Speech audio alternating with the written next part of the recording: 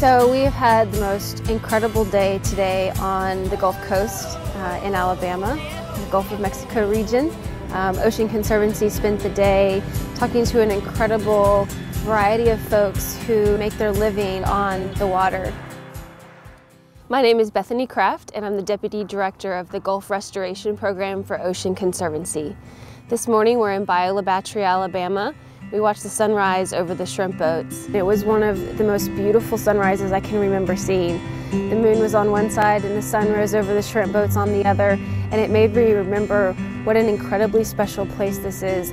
What I love most about my days at Ocean Conservancy is working with the people that rely on these resources for their livelihoods. The coastal way of life is an incredibly special culture.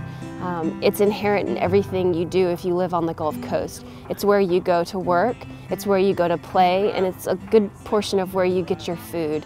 One of the most important industries on the Gulf Coast is the fishing industry. 40% of the nation's seafood comes out of the Gulf of Mexico. And after the oil spill, we realized how incredibly important it is to protect our natural resources so that our economy can stay strong and our healthy families can continue to thrive. All my life I've caught and released fish. It was never about trying to harvest fish or a competition of how many fish I could actually harvest.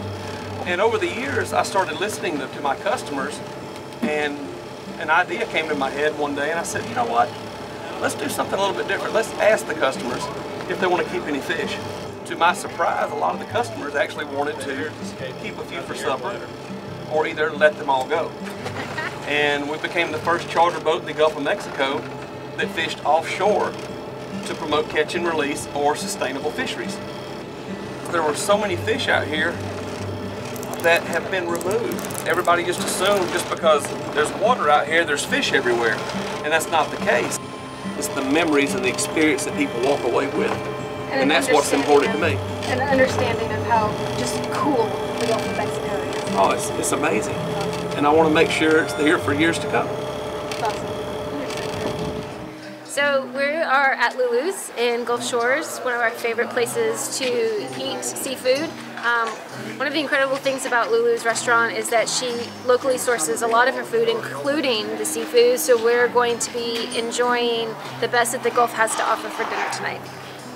The Gulf Wild program is an incredible new program that is a way to source fish, both by the captain that caught it and where the fish was actually caught. And it's become an incredible draw for tourists who want to know where their fish comes from and that it's sourced locally and sustainably. It'll tell you a lot of information. It'll tell you the name of the captain on the boat. It'll tell you the name of the vessel that they caught it with, a 10 mile by 10 mile square area where the fish came from. This fish that we're preparing right here actually is just south of Fort Walton. People support it. We're selling a ton of it, and they love the fish. It's hard not to love.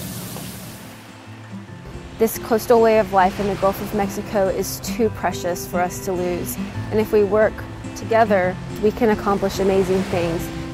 If you told me that I could be in any place on earth, I wouldn't have chosen any other place than the Gulf of Mexico.